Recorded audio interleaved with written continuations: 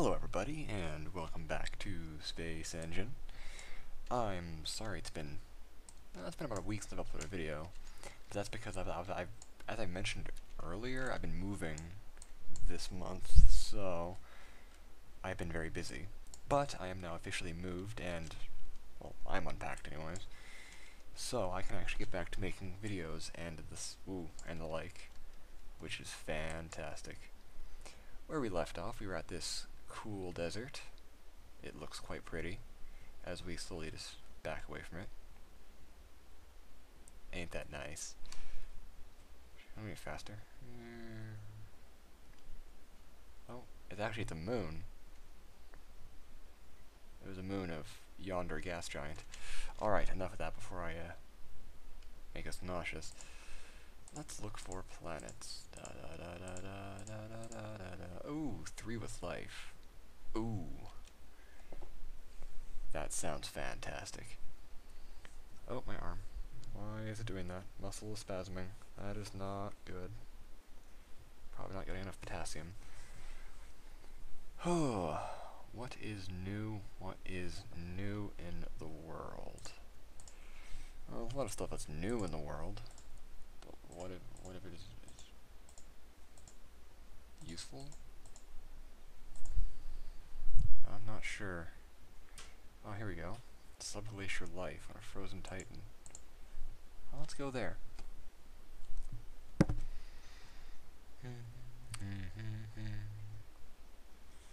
So apparently the movie Mad Max has been getting a lot of positive press. I liked Mad Max. I should go watch that one of these days, but I just do not like movie theaters. I can't stand them. Alright, Frozen Titan. Go away. What are we looking at here? That is not what I was looking for. How do I do this thing again? Info. Alright. Abiogenic, subglacier, multicellular. Interesting. Oh, it looks like Titan. Well then, let's carry on. Actually, one thing that's worth talking about, as I'm sure you all know about Mars 1, which is that plan to set up a colony on Mars in oh, there we go. Ooh, it's an ice giant. Which is set up a colony on Mars by 2027 or something like that. Well, there's recently been announced there's another international, another international type thing that wants to set up a colony on Mars too. They're called Mars Polar, and they're hoping to send one by 2029 or something like that. And it's going to be semi-one-way, so the colonists can actually, like, after a decade, have the opportunity to come back, because they're going to launch an ERV, Earth Return Vehicle, and it's going to be really cool. Now, whether or not... Oh. I haven't found that yet. Sorry, it's like all the planets I've seen are abiogenic, but this one was panspermia, so that means this one, the life on this planet, is not native to this planet. Excellent. That means that the offending planet, or the offending contaminator, is around here somewhere. I'm thinking it might be on the other planet, or the other star.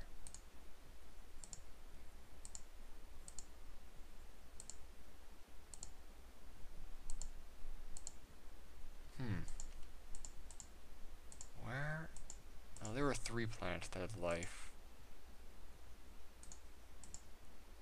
So 3 of these have life. I saw the Titan. Oh, it's the Oceania. So the life from this could have come from the Titan or the Oceania. So let's explore this. Anyways, as I was saying, I don't know which one, if any, are going to actually make it, to their goals and actually get to Mars. I hope so. But the biggest thing for me is that the fact there's more than one now spurs competition, which would, push things out further and faster. So I'm hoping that more and more non-government companies start trying to get to Mars and set up colonies or outposts or whatnot, especially like in the asteroid mining field, because it's very clear that just general national interest is not going to push us into space, but money probably can and probably will, so that's to be expected. That's just pretty. However, I want to check out the other. Oh, I don't want that. I want to check out the other planet, the Oceania, with life. Oh, what'd I do? Oh, oh, oh, oh I'm breaking stuff. Oh, I'm breaking stuff. What's that? Oh, uh-oh. Don't worry, I can fix this. Right. Anyways, and so whatever gets out into space faster, the better. It's actually interesting because a colony on Mars versus a colony on the Moon. I've mentioned this before in other videos. I think it's like, sure, the Moon is closer, but it's a little less practical. Let's check out the info. Abiogenic. Okay, so two of the planets are abiogenic. One of them is panspermia, which means that life could have been transported between these planets. This is marine. Yeah, because like on the Moon, the gravity is still low enough that people could probably still suffer the effects of microgravity and like bone loss and muscle atrophy. So it's just not practical for long-term human habitation. Outposts, yeah, but a colony? No, not right now. Whereas Mars might have strong enough gravity to negate those effects, so... Oh. What a green planet. It's like Amphibios 9, or whatever planet Kith is from, in Futurama. Actually, that's more of a swamp. This is more like actual ocean. Let's go for a dive, then. Oh, what was that? I saw something. Welcome to the Oceanic Jacques Cousteau. Oh. No, I guess those are just glitches, or pixels. Yeah, I'm being a little quiet right now, so if I sound weird, that's why. Ooh, I'm stuttering too. Oh, we've really made it. Okay, let's get out of here. As much fun as green watered planets are, I want to continue on my trek through the stars. I'm not funny, I'm sorry. 7 minutes. Main sequence, binary. Oh, that's not working. I'm also interested in the idea of colonizing Titan. However, Titan's gravity is a little less than that of the Moon, so you suffer the same issues with the Moon itself. But the thing about Titan is that its atmosphere is actually thicker than Earth's by like a half. It's like 1.5 Earth's, yeah, like that of Earth. So it's roughly heavier than Earth's by a half. Which makes it interesting because that means you do not need pressure domes on the surface. If you had, there we go, a colony, you just need, you just need insulating enclosures, because you can actually have the internal pressure of the habitat the same as the outside pressure of Titan, and it would be perfectly fine for human habitation. And actually, the atmosphere also, it doesn't have too much. Well, it does have toxic elements, but its main issue is that, are you serious? Is that it doesn't have, okay, I suppose, it's an ice world, is that it doesn't have, abiogenic. It doesn't have oxygen, there we go. So if you were to walk outside on the surface of Titan, you would just need you basically need an oxygen mask and a very warm coat, but other than that, you wouldn't need anything else. Actually, I remember reading something where it's like, because of, like, there's like no wind on the surface, or at least very little most of the time, you wouldn't need that heavy of a coat, because although it's very, very, very cold, like liquid methane on the surface, it wouldn't feel that cold if you were like out there. So it's like you could technically just have like a another one. You could have a like a coat similar to what they wear at the at the Arctic research outposts, and you could probably get away with that for a few hours on the surface. Not for much longer, mind you, but you could probably get away with that. Or there's this company, they're making coats where they're lining them with aerogel, and they make them like way more insulating than anything else going. Oh, okay, so the actual planet does And I was actually watching on the planet we're talking about, and they had this, like, these coats are about as thin as like a windbreaker, but because they have this thin, like like a centimeter or half a centimeter layer of aerogel, that's like ultra insulating. You can actually wear this really thin coat that's like kind of like a windbreaker or a light jacket, and you can actually get sprayed with liquid nitrogen, and you will not feel the liquid nitrogen. It's really cool. Because they even like had the guy wear it, and they sprayed him for on the head sensors and all that. And it was actually I was quite impressed with it, because like that would make so much things easier. Abiogenic, okay. I think EVA spacesuits, or at least some of them, use aerogel as insulation. I'm not too sure about that. Citation needed. But basically, yeah, you can have something like that, like an aerogel insulated coat and an oxygen mask, and you could go out there just fine. Like, you could actually feel the Titan air on your skin, and you would be fine. Not for, again, it's still very, very cold, mind you. It's just that since there's no wind, heat wouldn't it wouldn't convect off your skin as fast as if there was wind. So when I say you can have your open skin out, it's like you can, but not for very long. Like, you would still get cold. Go. Because like, even like in the Arctic, when it's like really, really cold, if there's no wind, you cool off a lot slower. So even if it's like minus 60 out, like minus 60 Celsius, which is like minus 100 and something Fahrenheit, I don't know. Even if you're like that, you can still walk out there without like a scarf or like something covering your face, and you won't feel like your face won't feel cold right away. It'll take a few minutes before you start feeling cold, or if you're walking around or stuff like that. So it's like abiogenic. So it's like, yeah, on Titan you could theoretically just walk around with like just an oxygen mask and a coat and a hat and some gloves, and you'd be fine. Like, you wouldn't have to worry about exposed skin on your face, as long as there isn't a lot of exposed skin. So it's like, it's really cool. Like, I could just imagine walking around Titan in basically Arctic research gear and a fireman's oxygen mask, and that's all you would need, because the air pressure is similar to Earth's, actually more than Earth. And another fun thing about Titan is because its gravity is lower than the moon's, but its atmosphere is thicker than the Earth's. You could actually like strap wings onto your arm, and you could actually glide and even fly in some cases on Titan just by flapping your arms with wings attached to them, which sounds remarkably cool and remarkably fun, and I want to try it. Unfortunately, I can't go to Titan right now. Yet.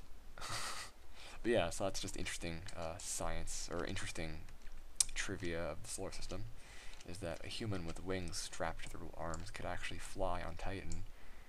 Well, that's nice. Let's see if I can get a nice little shot, including the crater rim. Oh, there we go. Oh, that's nice. That is nice. And there's Mars, where its gravity is lower, but its atmosphere is so thin.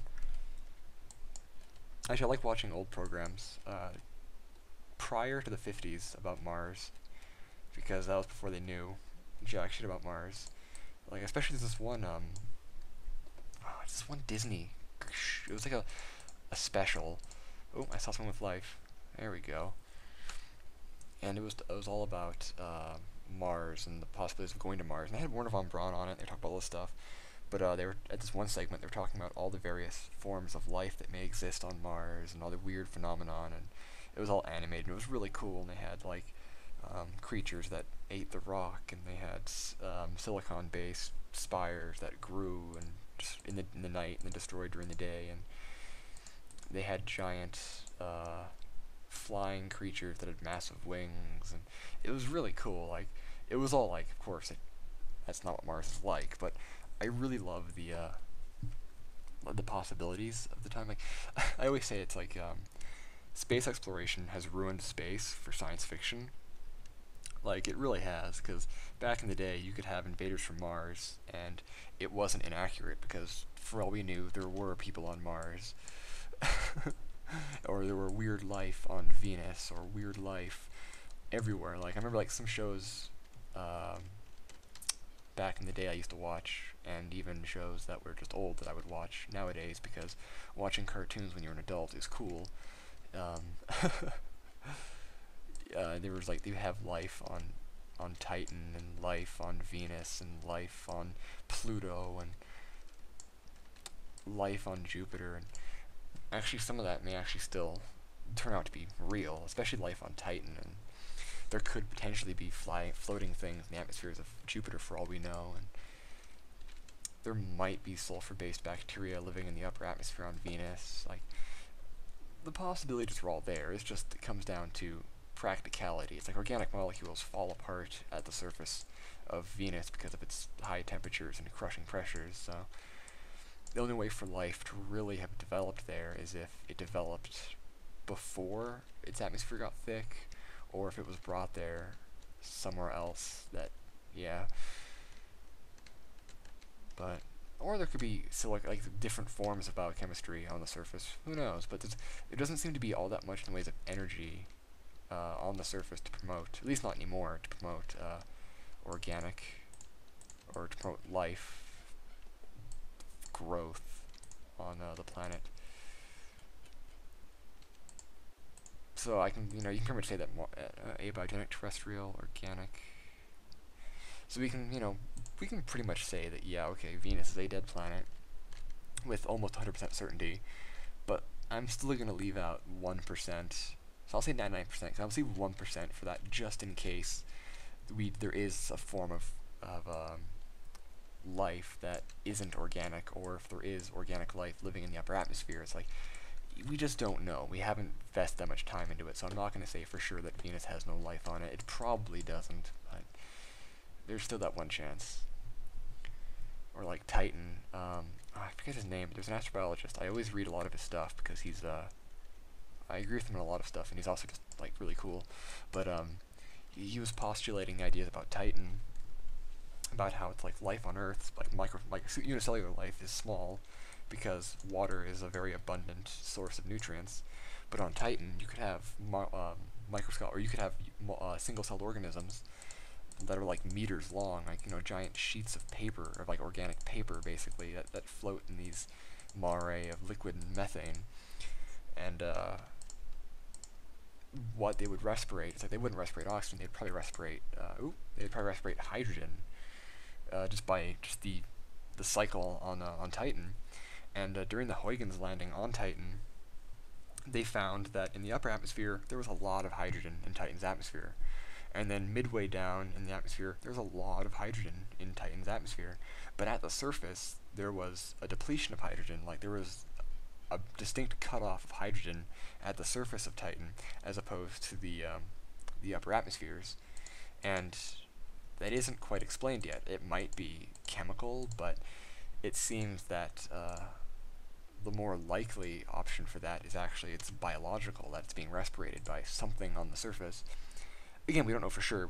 We only sent one probe there, and it only lasted a few minutes, or maybe 20 minutes before its batteries died, and it wasn't looking for life, it was looking for some other stuff. But still, it's like, that's why I was big into the NASA's Mare, has marine and terrestrial, the Mare Explorer on Titan, but it unfortunately lost its funding to InSight, which is the next Mars lander, which is going to be launched 2016, which made me a little upset, because it's like we have a lot of stuff on Mars, and I know that Mars is very practical for our immediate future, but I still think that if we just took the time and the funding to look for life on Titan, we would find it.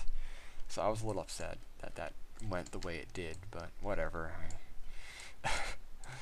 Crying about it won't change anything, so I'll just keep waiting for the next Titan mission, which there are a number of missions. Like, they're thinking of bringing back the Mare Explorer for a future mission. Like, they didn't just cut it out completely. But yeah, the prospect of there being large, like, sheets of paper, of organic paper, respirating hydrogen and eating organic molecules in the Mare of Titan, floating in these lakes and oceans of liquid methane, is just, it's fascinating. And it's like, that's like the cornerstone of my main field of research, and when I'm going for my degree in astrobiology, a lot of it is based on the interesting concepts that you could find with Titan and planets. If you find life on Titan, Actually, let's back up a little bit. If you find life on Mars, say, microscopic life, there's a decent chance that the life on Earth and Mars are going to be related through panspermia because um, material is shared between the planets quite frequently, and it's like we're really fairly close celestially. So there's not like throughout the billions of years that life has existed on Earth, anyways. There's a good chance that life may have been shared, and actually, I suspect if we find commonality between life on Mars and life on Earth, I suspect that it would be life started on Mars first. Because Mars has it's smaller, so it actually cooled faster and it developed a habitable environment faster than Earth did. But also because it's smaller, it has lower gravity and it requires lower energy to get something off the surface into an escape velocity. And the lower the energy needed, the more likely life would survive the transition. Because I'm talking, in order for life to transfer between Earth and Mars, there would have to be a meteor impact or a volcanic eruption that launches material into space. So on Mars, it would take a much smaller asteroid or meteor hitting the surface to send debris into an escape velocity off Mars, which increases the chances of life surviving that. So I just suspect, looking at all these things, that statistically, life, if we found a commonality, life would probably have started on Mars. But again, I don't know. I don't have a time machine, so I can't see it. That's just a theory based on that's my theory based on statistics. But moving away from that, if we find life on Mars and it's actually distinctly different than life on Earth, then that means that the universe is probably full of life in all of its different forms. 'Cause it means it starts all over the place. But that's another thing with Titan. Titan is far enough away, and its environment is so much more different that if there was life on Titan, the chances of it sharing commonality with Earth or Mars is very, very remote, just because they do not share material as often or at all. We don't even know if material from Earth or Mars has actually made it to the outer solar system beyond what we've sent. So if we find life on Titan, it's almost certainly like native to Titan. And it would make sense too, because the organic chemistry in Titan's atmosphere is very conducive to life. It's like it produces tholins in its atmosphere from just the organic compounds, the methane and the ethane and nitrogen getting broken down by the sun and by the UV radiation in that area, I suppose.